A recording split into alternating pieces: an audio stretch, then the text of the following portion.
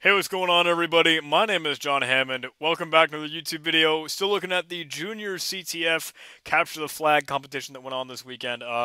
This time I wanted to showcase the voting challenge, which was a 500-point web scripting challenge. And the way that I solved this was like kind of cheap. Kind of cheating. I didn't actually end up doing a whole lot of web scripting. I didn't end up doing really any technical stuff. I was just kind of clever in that the way that I was thinking about how myself and how other people work. So the challenge prompt here is just some characters from Gravity Falls running with mayor, like running for mayor or whatever. And before anyone can enter the pre-election headquarters, anyone can enter the pre-election headquarters, but you also need to get some votes. So it would give you this login page, and initially the first time you probably enter, you don't have a login, so you can register one. An account, and I've just been registering some random things. So I'd like copy and paste my username and password and just fill out the fields like that. And there was a CAPTCHA that you could play with, and you could even automate the CAPTCHA if you entered it.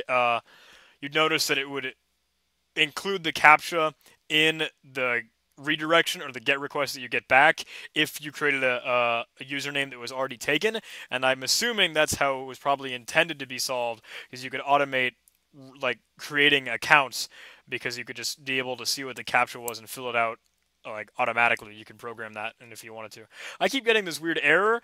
I honestly don't know why. I can't tell if they have ran out of people or ran out of like ID numbers they can use for each individual. So whatever, I'll just try and log in with an account that I created earlier, BIM. And BIM, again, I had the same username and password because I was just trying to quickly run through that field. So then I saw that was interesting. I had, once you're logged in, you're told you have -1 votes and you can vote -1 times. But individuals who have more than 250 votes will receive some interesting things from Bill. So our goal is to get more than 250 votes, assuming, and I guess that's how we can get the flag. So I saw some interesting things. Some people already have all of these votes, and I'm looking at their names, and I'm looking at, like, I wonder if anyone had just ran through the form like I had and literally would just copy and paste the username into the password field. So I looked for, like, simple and unique, like simple and really easy usernames, and this TTT seemed interesting. So I see this TTT account, and I wonder, does he have the same username and password? And of course he does. So it says, hey, you have 251 votes and you can vote 251 times. Check your profile because you have more than 250 votes. So you check it out, and hey, here's your flag, Rainbow Puke. And that's it. That was literally it. So again, just some thinking. I didn't do any like web like scripting or any technical stuff.